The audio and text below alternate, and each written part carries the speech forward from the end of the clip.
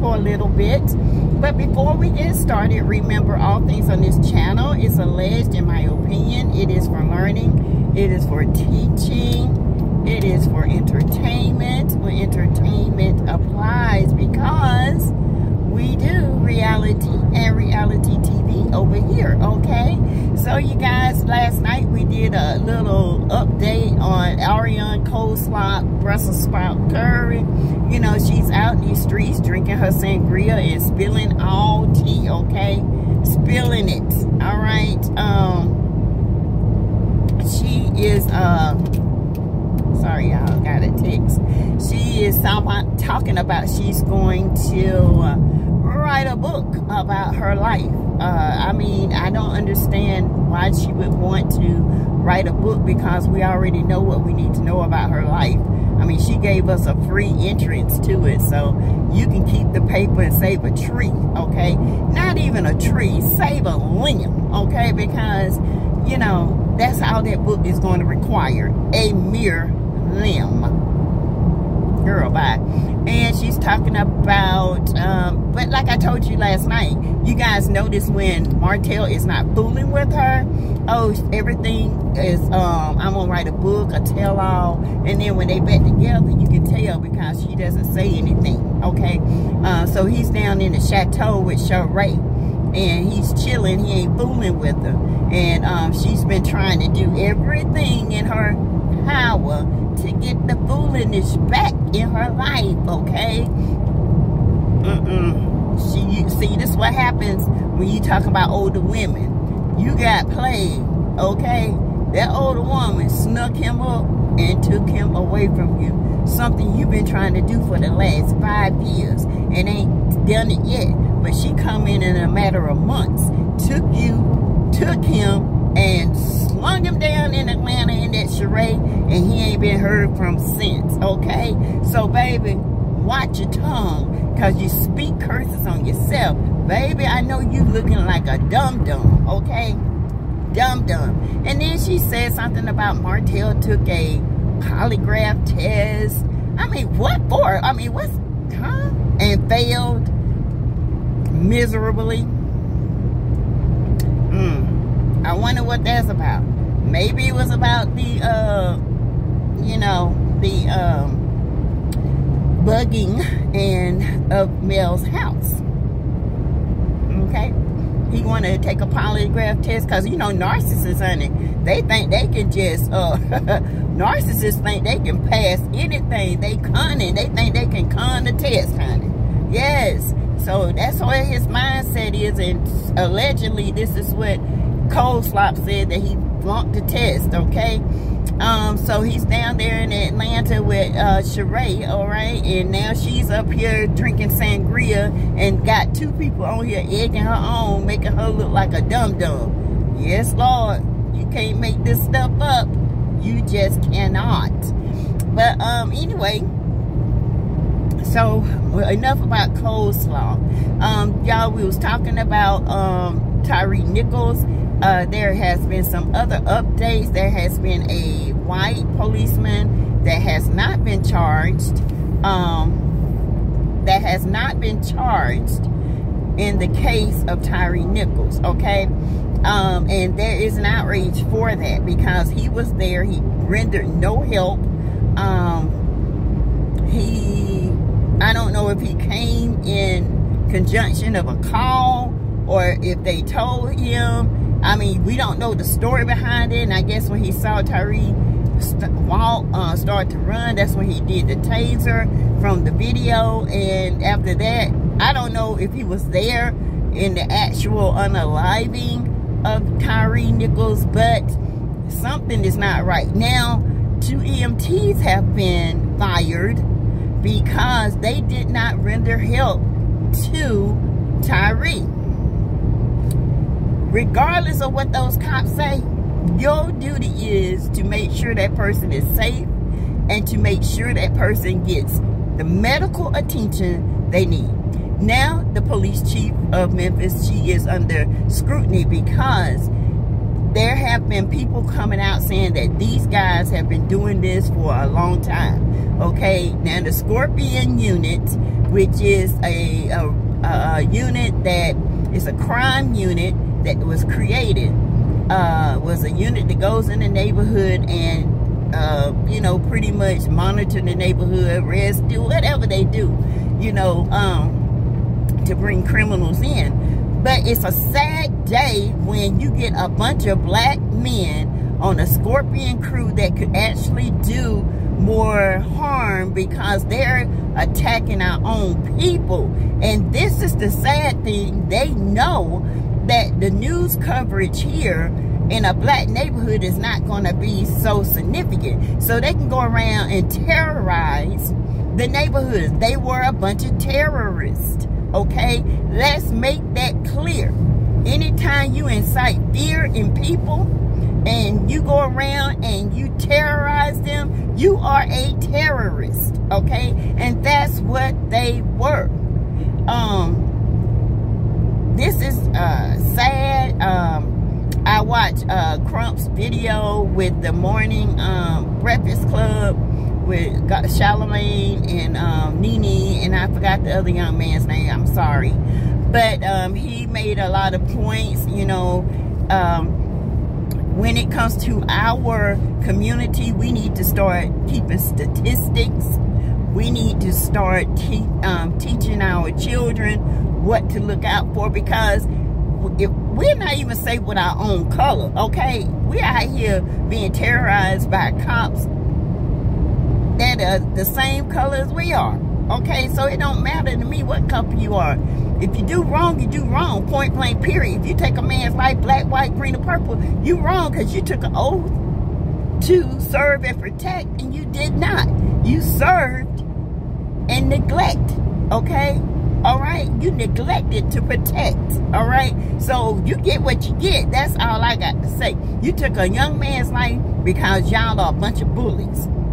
And there is also a cop on there that had been fired before for laying hands on an inmate to the point he was hospitalized. Okay, y'all, you can't make this stuff up. These people, I just don't understand. I don't understand what you have to do to hire these cops. Is there a mental evaluation? Do they have to go to therapy every 3 months? Something's got to give, and I agree with Crump on that. But you know, this is the way it is. And when you get a bunch of black cops with guns and tasers, and they got the backing of the police department, and they go in our neighborhoods that terrorize people that is the same color as us, it's sad. It's a sad day, okay? It really is a sad day. But it's nothing new under the sun. This has been going on for how long? Forever, okay? So let's keep the Nichols family in prayer. Tyre's mom and his stepfather and extended family, let's keep them in prayer, okay? Shanquella Robinson, the same. They are still investigating Shanquella Robinson's case. No real updates lately. I'm not sure what is transpiring, But the last update I got was from Anaya saying that they are waiting on the U.S. to conduct their investigation. So with me, it sounds as if there are 2 investigations going on. Now, Mexico has finished their investigation. They have everything they need to extradite, okay? And what I gather, when they sent all this to the United States, now the U.S. is doing their investigation, and before they extradite. So it sounds like 2 investigations. One is complete and the other one is still ongoing. I'm not sure. Maybe there's some kind of negotiation, I think. I don't know. I don't know. But what I do know is, you know, they need to keep, you know, pressure on those Cabo Deadly 6. We need to keep Shanquella's name out in these streets, because, you know, people have, you know, kind of slowed down because she's not as trending, because they don't see what's going on. But you should not have to have a person's unaliving trending to keep her name out in these streets. I just don't see that. But we're going to keep it out here on this channel, okay? So we're going to move on. Yes, so you guys, I had did a video with Martel is down there, and he was filming with Roja, and he was actually at Candy and Todd versus release of The Pass, the film that they produce with their production company. They are releasing that, and he was with Sheree. That wig was tiring, honey. It is not giving. It was horrible. Take it off. Take it off. Okay? Look like a drag queen on there. No response to a drag queen, but that's what she looked like. Alright, and he was down there giggling it up with the fellas, okay? So, I don't know. I don't know what's going on. You know, is it real? When it comes to Martel, ain't nothing real, okay? Martel wanted to be kept. Like, Melody kept him because he can't keep nobody, honey. Martel can't do nothing by himself. He got to have a woman to do what he needs to be done. And Coleslaw is not the type of woman that he wants his arm to be on. He wants to be around somebody that's got a little status. Coleslaw ain't got no status, okay? She thinks she got status. That heifer ain't got a status if somebody spelled status, okay? So let's be clear. But I mean, Sheree ain't no different. She's a menace to Atlanta, but but hey, if that's what you want to call status, go ahead, baby. Go ahead. You do you, Martel, because guess what? She gonna do her, all right? But yes, y'all, I just wanted to come on here and say hello. How you doing? I will be going live tonight. I am around 6. I am going to just, you know, we're going to recap a bunch of different stuff. If you don't know, you're going to know right now. Robin Dixon has confirmed that she knew about the mistress, okay? She was over there on Patreon spilling all the tea that she knew. But Robin, we already knew that you knew, okay? This is nothing new. This is nothing that we didn't know. I don't know why you out here trying to save face when you know good darn well that we know that you and Juan was cheating on you. This ain't the first time. It's not going to be the last time. And I don't understand why people up here try to save face. It's amazing to me when people like Robin and Giselle get in a bunch of trouble. Like when Pastor Holy Horror was with Giselle, and she was making up all these last time how they were back together in a relationship and doing all this so she can have a storyline. You know, it was a bunch of lies. A bunch of lies. Now here come Robin. The truth has come out. Receipts have been shown. And now she had no trouble. She had no choice but to come out and address these rumors that she already knew about, okay? She was just praying that none of the girls will hear about it. But guess what? Kern hear about everything, okay? Everything. And she been known about this. Giselle knew about this, okay? Come on now. We even knew about this. We talked about this 2 or 3 years ago, okay? And she was just hoping it wouldn't got out, but it's out. It's out, so stop lying. Stop it. Just stop it. We know you're going to be with one. We don't care. But stop lying about it. Oh, these two something else. No storyline. Everybody on that show got storyline except Robin and Giselle. That's it. Giselle's main purpose is to tell lies and get it started. If that's my main purpose on the show, I would want to be on the show. You know what I'm saying? You have no makeup line. You have no business. You got that halfway house, look like a halfway barn and stable. You're going around here starting ish. I don't see nothing you're doing but the podcast. That's it. And no products, no this, no that. And everybody else on here is working.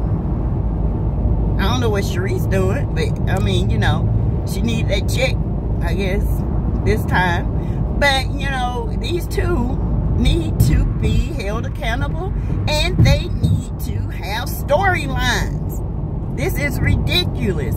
These two grown women always attacking other people's relationships. But then when it comes to their relationship, they're going to lie to the end of time to protect it. No, no, no, no, no, no. We're not doing that.